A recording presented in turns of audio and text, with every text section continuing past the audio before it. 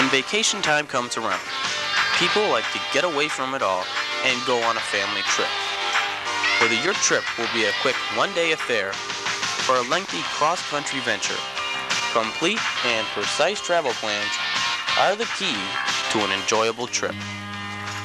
One of the first things you should do is to sit down with your family, along with brochures and travel guides of places you might want to go. Decide then as a family where you want to go.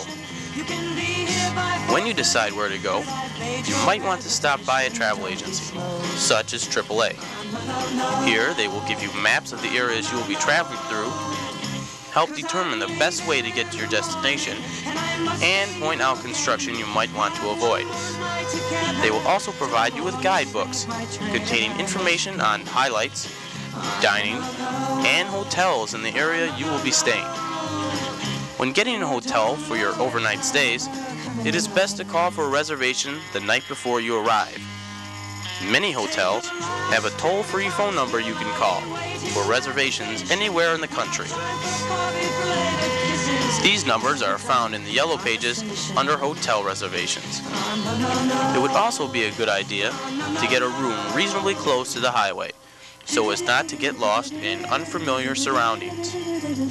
Make sure you also bring identification, such as a driver's license, social security number, credit card, and a passport if leaving the country.